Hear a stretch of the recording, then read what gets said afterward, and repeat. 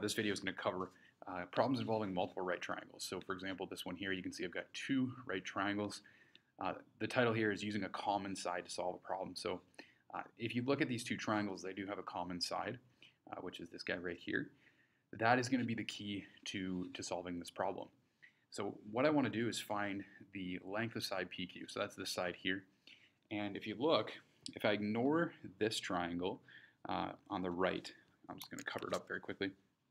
If I ignore this triangle and I just focus on the one on the left, there's no way that I have enough information to solve for the height of that triangle, right? I've got an angle, but I don't have enough information on the sides. Sorry, I'm trying to solve for this side, but there is no way that I can solve for that side. Okay, so what I would need to do is use the triangle on the right, which has enough information to solve for this height, which I could then use in the triangle on the left. So that's the procedure I'm going to use here. Okay, so I'm just going to pick on that triangle on the right. I've just duplicated it off to the right here. Okay, so if I take a look at that angle, I'm interested in the opposite side. That's my shared side, so I'm just going to label that as O. That's the shared side. And I have what's called the adjacent side. Remember, the side next to my angle. I don't have my hypotenuse, but it's not really important for this problem. What I have here is the opposite and the adjacent. I've got some angle. What I want to do is use the tan ratio, and I can write this as PR over 6.1, the opposite side over the adjacent side, with respect to that 72-degree angle. If I multiply the 6.1 up to the other side, I've solved for PR, and if I just punch this into my calculator, if I'm in degree mode, I should get 18.7739. I just got 4 decimal places here. Okay, so I now have that shared side, and I know that that is 18.7739. Okay, I'm just going to put that on my triangle just to remind us that we do have that piece of information. Okay, that's the height of this triangle. All right, so now, like I said, that is going to help us solve for the hypotenuse, which is PQ, in the second triangle. Okay, so now I'm going to pick on that second triangle, and you can see here, if I'm interested in the hypotenuse, this guy, I've got the opposite, which is this one. Right, so I've got opposite and hypotenuse. So you kind of have to think, if I'm dealing with SOHCAHTOA, which trig ratio would involve the opposite and the hypotenuse? Well, definitely the sine ratio will work. So I'm going to write my sine ratio. I'm going to say the sine of that 38-degree angle is the opposite side over the hypotenuse. I got to do a little bit of fancy algebra here.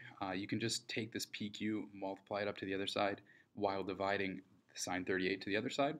You can just kind of switch those two. And you've got a nice little expression here that you can type into your calculator. If you're in degree mode and you punch this in, you should get 30.5.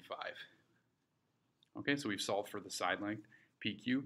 Remember, this was just using a common side to solve a problem. So we started on the right side, we solved for that side, and we applied it to the triangle on the left. Okay, another example here, using a straight angle. This requires you to know a little bit about straight lines and their angle measurements. You should know, going into this video, that the measurement of a straight line, if I go from one side to the other, this would be 180 degrees. So we're going to use that fact in this problem here. Okay, so the question says determine the side length, the length of side T, ST, which will be this side right here, to the nearest tenth. So again, if you take a look at this triangle, your instinct should be to dive into this triangle because that's the triangle with ST. We definitely don't have enough information to solve for that. In fact, we don't actually have any information about this triangle. So we're going to jump back to the triangle on the left, and we're going to analyze this guy and think about what could we do with this triangle to find some information that would carry forward into the triangle on the right. Okay, so take a look at the triangle on the left. I've just rewritten it for you. The only piece of information that would be helpful here would probably be the angle U right here. Okay, if I can solve for that angle, right, I would then be able to use this 115-degree angle and my new angle to find, excuse me, this angle here. With this angle, I do have some information that's going to help me solve this problem. So that's what I'm going to do. I'm going to take a look at this angle, and I'm going to say, okay, I've got the adjacent side, I've got the side next to the angle, and I've got the hypotenuse. I don't have the opposite side, but it doesn't matter for this problem.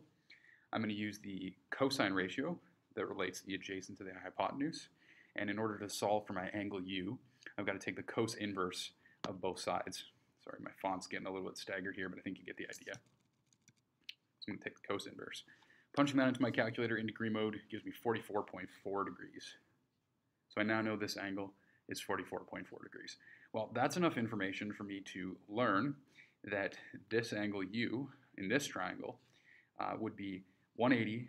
If I take 180 degrees, I subtract out my new angle and my given angle, I should be able to get 20.6 degrees. So that's useful for us. Okay, so the other thing I need is I need some sort of understanding of a side length in my triangle. So what I've done here is I've taken this whole distance from V to T, and I've subtracted out this distance from V to U. That should leave me with whatever remains as this distance here. So that's what I've done here. I've taken 40, I've subtracted 15, and I've got 20. I'm just going to quickly label that on my triangle. Right, I've just copied this for you. So you can see I've got my new angle, I've got my new side length. This is definitely enough information for me to solve for that height of that triangle ST. With respect to this angle, I'm looking for the opposite. Sorry, my computer's kind of freezing here. I'm looking for the opposite. I have the adjacent. Okay, so what I can do is pick a trig ratio based on what I have here. Opposite over adjacent would be the tan ratio. And if I've got opposite over adjacent, I've got ST over 25. Multiplying 25 to the other side, punching that expression into my calculator will give me 9.4 for ST.